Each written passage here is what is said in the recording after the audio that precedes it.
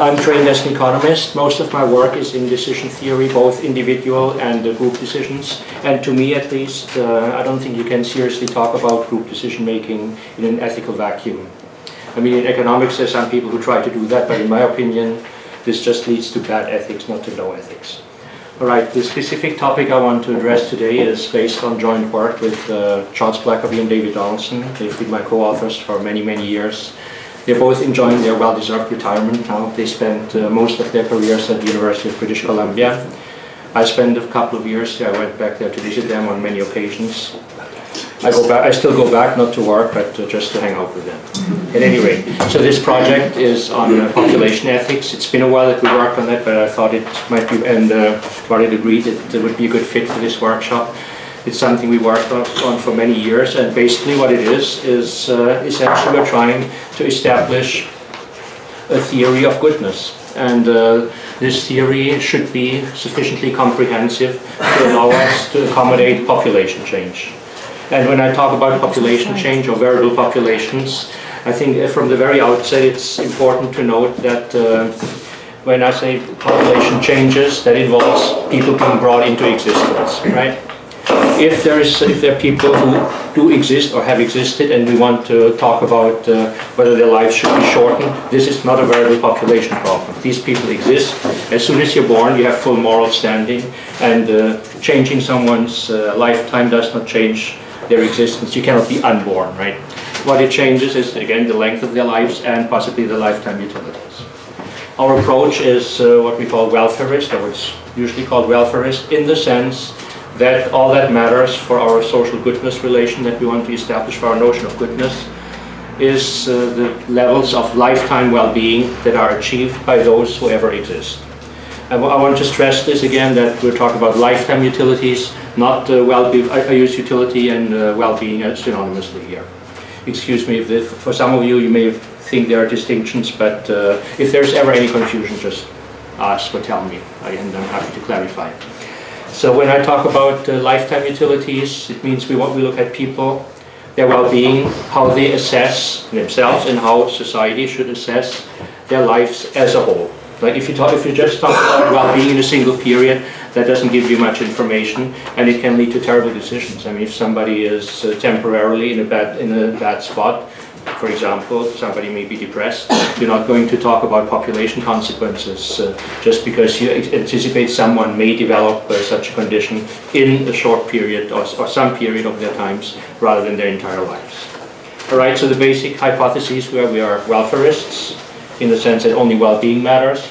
Welfarism can be generated from more fundamental assumptions. One we like is, that goes back to Goodin, who says, well, if you have any kind of notion of goodness, if you declare something to be better than something else, one state of the world to be better than another state of the world, then this better state has to be better for at least one person. We think it's very hard to argue with that, and that takes you a long way towards notions of welfarism. The other thing I want to say from the outset is that when we talk about lifetime utilities, implicit in that again is that our descriptions of possible states of the world are comprehensive, in the sense that they contain everything that might actually be of value to people once they're alive. Right? So we have a comprehensive notion of well-being, and with this comprehensive notion, we want to focus on welfarist principles, that is, notions of goodness that depend on individual well-being only. One important issue that arises in population ethics is obviously how do we make comparisons when the populations are different in two situations to be compared. One hypothetical question, actually a question that we have to address not only hypothetically but in practice is how do we treat the arrival of a new person?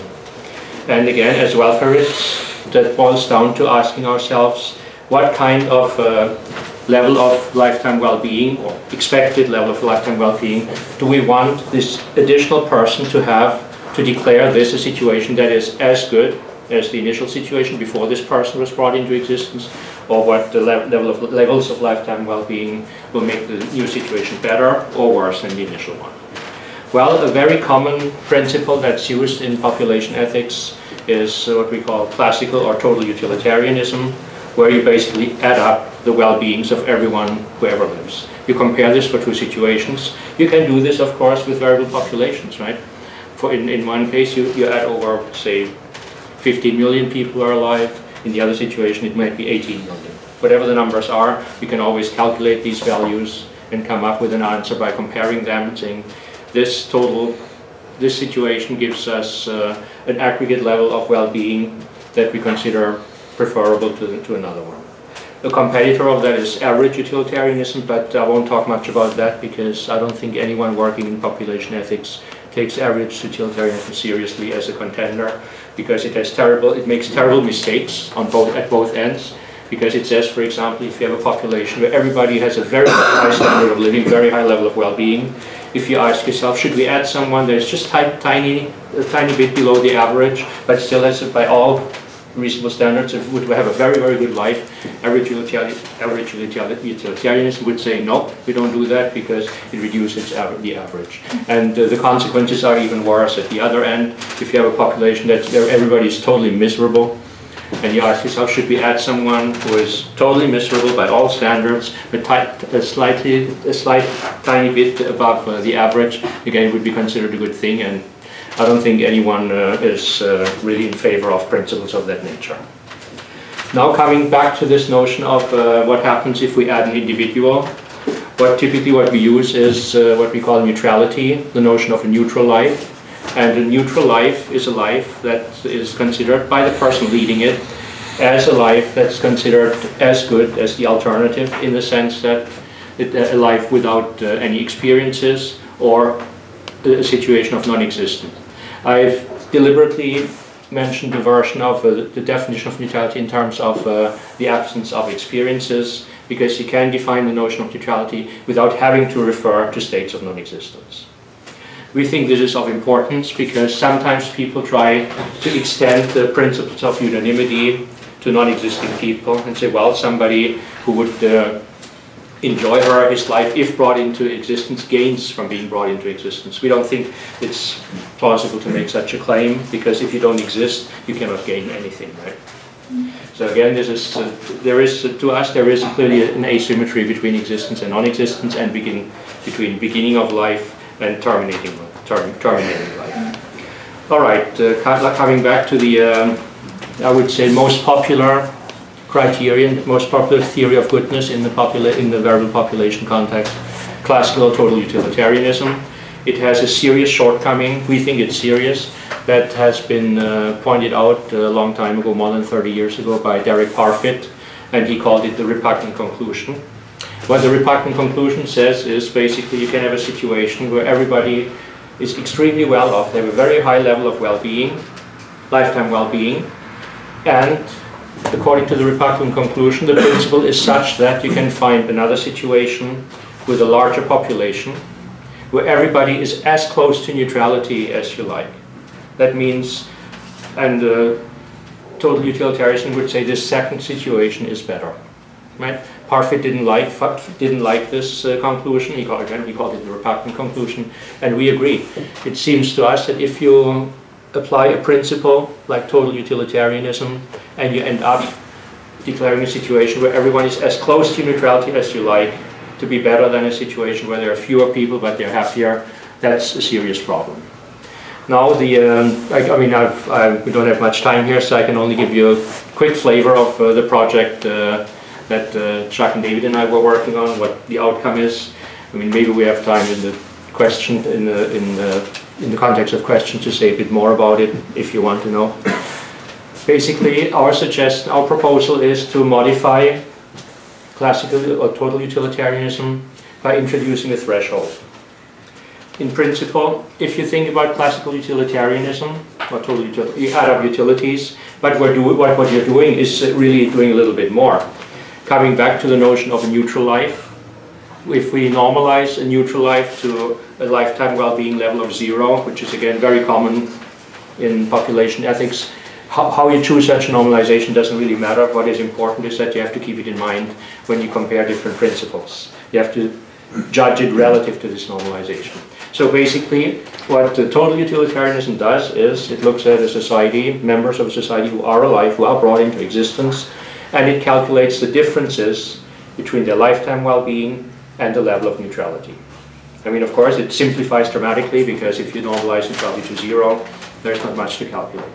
But we take this, so we take this idea, but we say, well, instead of neutrality, let's take a utility level, a threshold that is above neutrality, right? If you can think of it as a minimal acceptable standard of living, a poverty line expressed in terms of lifetime well-being, and you say, well, instead of adding just these differences, the gains over neutrality, you have to do a little bit better in order to bring somebody into existence and call this a good thing, all else equal. This has to be above this level, his or her lifetime well-being has to be above this threshold.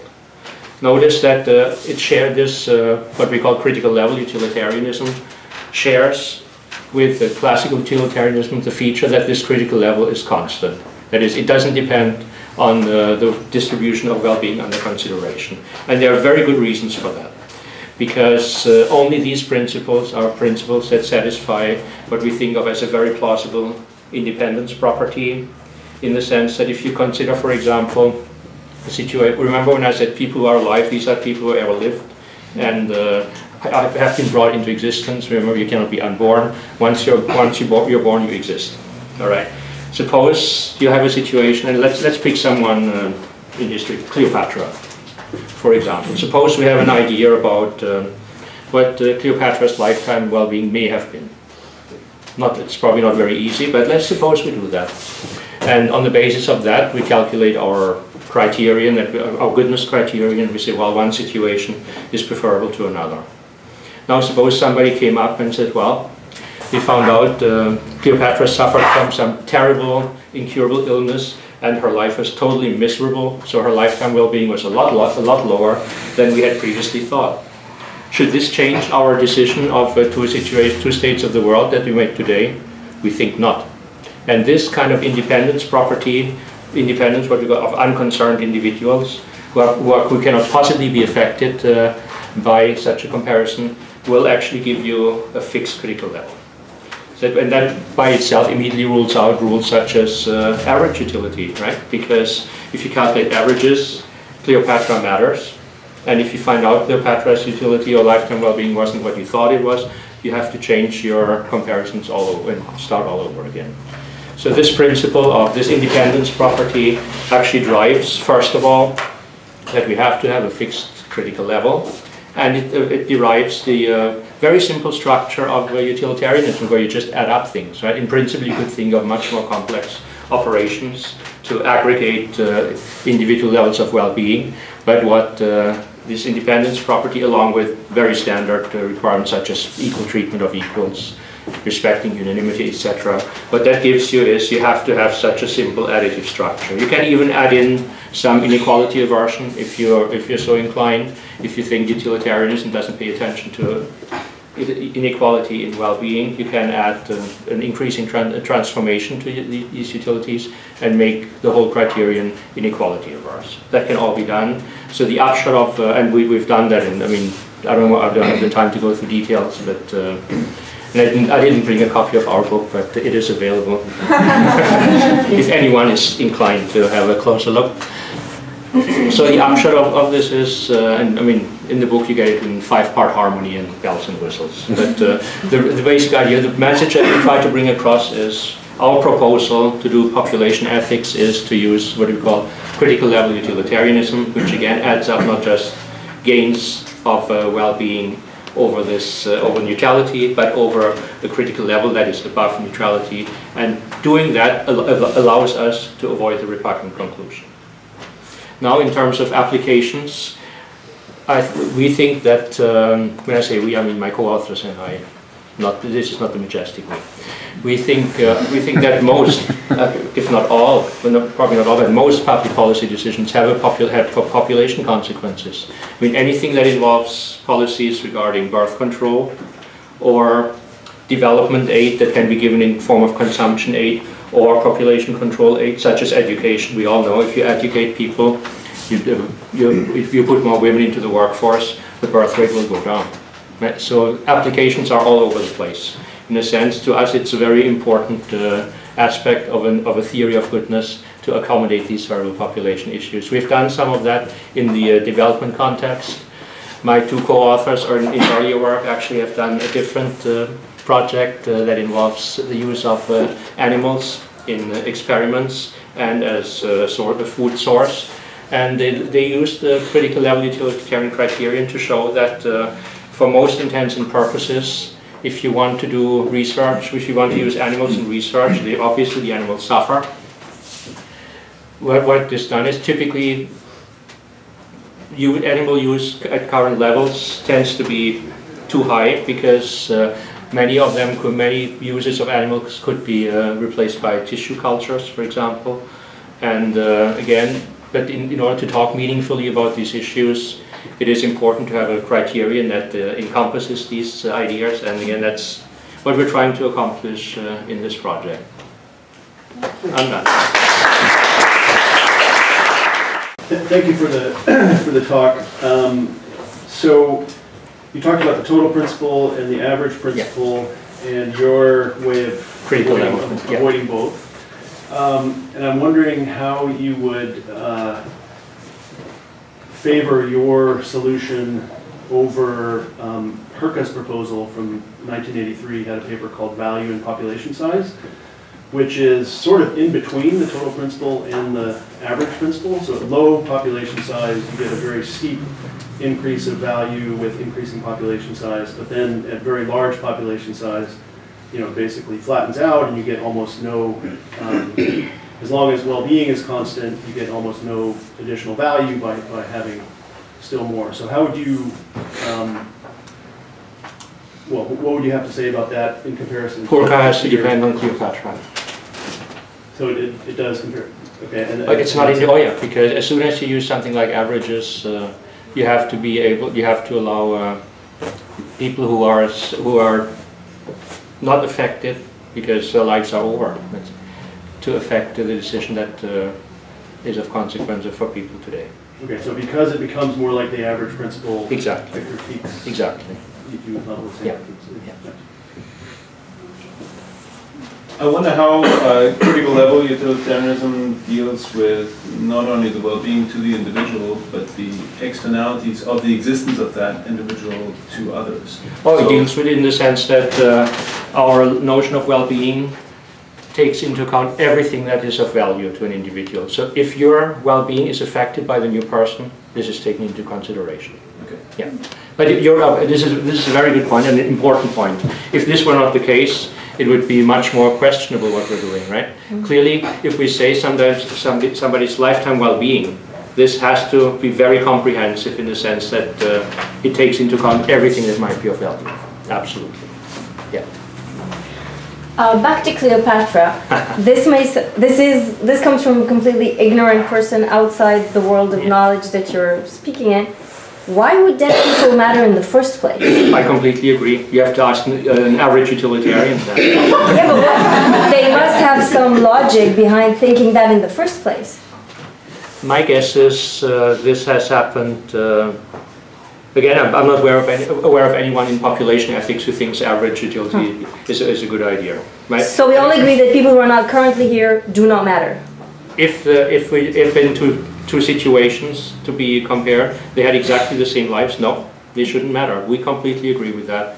But you'd be surprised sometimes. I mean, I think one of the problems is that people, for example, in economics, are only too quick in translating what they've been using for a long time into other fields. For example, we often look at average GDP as or gross domestic product per capita as a measure of well-being of a society. I mean, even that to me is debatable, but it certainly should not have found its way. It really didn't find its way into population ethics. So one more very late. What's the difference between non-existence and a life with no experiences? Other than there's a body there that was born. That the body is born. That the person who exists is capable of making such a comparison. The only reason, to me, actually to our theory, it makes no difference whatsoever.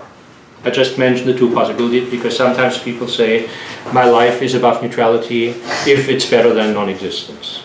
But all I'm saying is, you don't have to invoke states of non-existence to define neutrality. That's the only reason. That's the only reason I brought. Because obviously a person who has no experiences cannot judge. Yeah, but the person with experience can imagine what it would be like without any experiences. What I want to make sure is that we don't go the other way.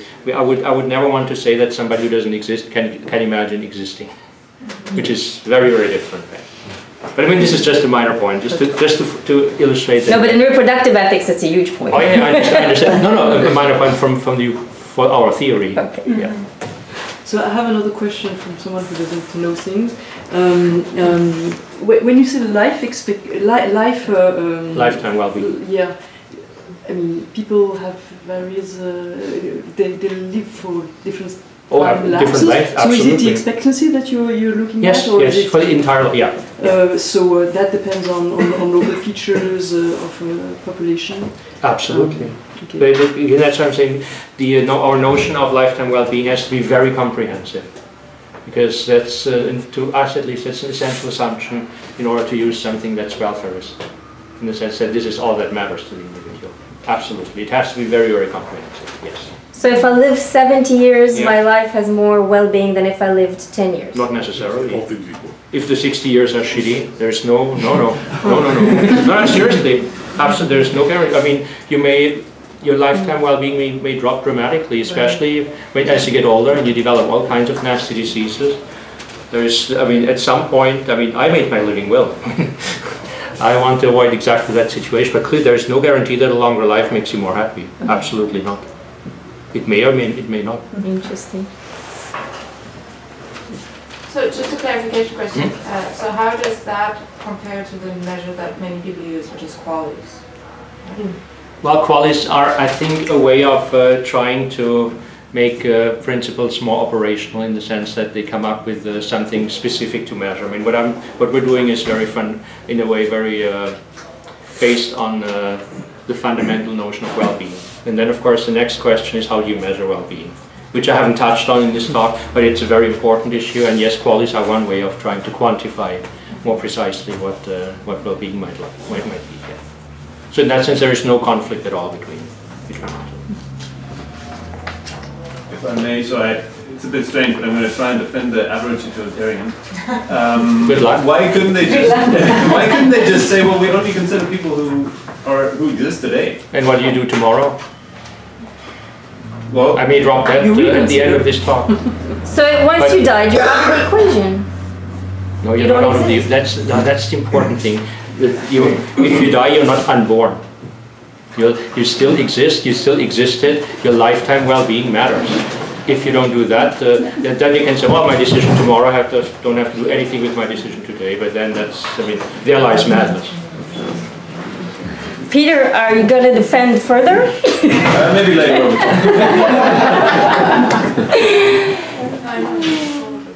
Greg, last question. Okay, so if I could offer another conclusion that at least I consider repugnant, that I think both the average and the total principle imply, whereas Herke's variable value view escapes. And I'm wondering what you think the critical level utilitarian would do. So basically it's this. What we've been doing recently is systematically replacing non-humans with humans. So human population size and consumption has been increasing.